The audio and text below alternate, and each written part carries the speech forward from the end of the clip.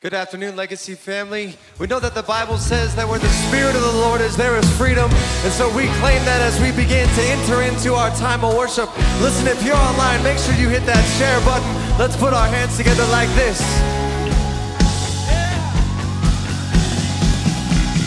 You called my name and I woke up, 'cause death is dead, my life has just begun.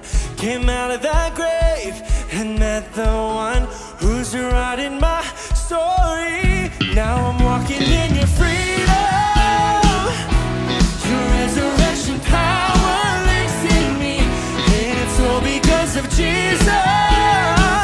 My heart is beating and I've come alive, and you awaken me.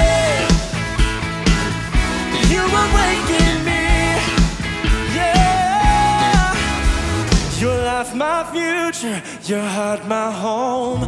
My hope is anchored in Christ alone.